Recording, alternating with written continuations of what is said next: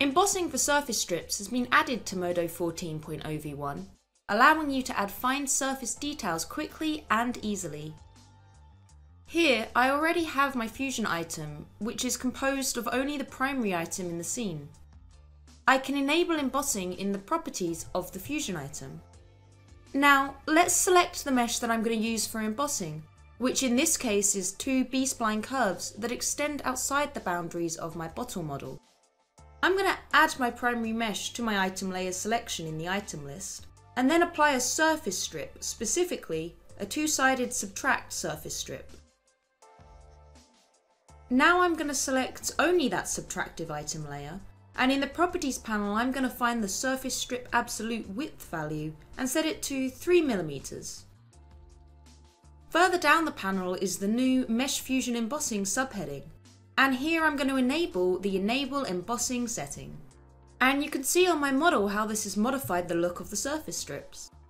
If I set the outward offset to 1 mm, everything outside of the surface strips, as defined by the two B-spline curves, is pushed outward by that amount. Inward offset will push everything inside the surface strips inward by my set amount, in this example by 1 mm. And using the middle offset setting, I can push in the middle section of the surface strips so it's flush. And you can see now how it's produced a very nice embossed form on my primary mesh. We can modify the nature of this bevel by applying an embossing preset, which will modify all the values beneath it. We're going to use the two-sided soft preset, which significantly softens up that bevel, but it's not quite the right kind of soft result that I want. Not a problem, I can scroll back up to the absolute width setting and increase my value to 5 mm, and then scroll back down and tighten the softness just a little bit by lowering the outward width value to 30%. And now I have the exact bevel result I wanted for this first example. You can also use meshes to produce the surface strips for MeshFusion embossing.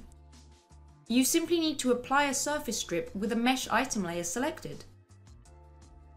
If I zoom into the details of my mesh here, you'll notice that MeshFusion has neatly returned that area of the surface to the original height of the surface.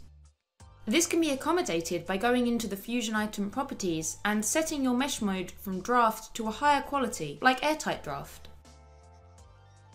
Now I'm going to reselect my mesh item layer responsible for the surface strips and enable embossing in the properties panel.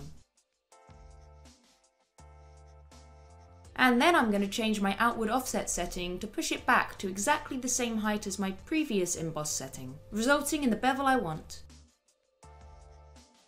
And now, once again, I'm free to apply an embossing preset, such as two-sided soft, and then edit the actual bevel size using the surface strip absolute width setting. This has given me a nice grip piece effect on my bottle model. Bezier curves can also be used for embossing.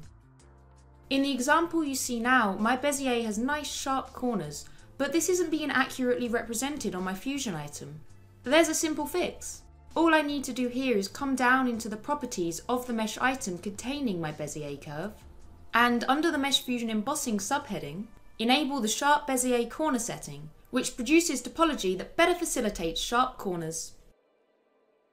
The other previous examples in this video have used an extrude direction of extrude perpendicular to the curve. Here I have this curve which was created using a combination of the contour tool and background constraints, constraining a closed curve to the entire three-dimensional form. In this example, since the curve is sitting right on top of the mesh surface, I'm going to use an extrude direction of extrude along surface normal. This improves the integrity of the strip that's produced on the surface.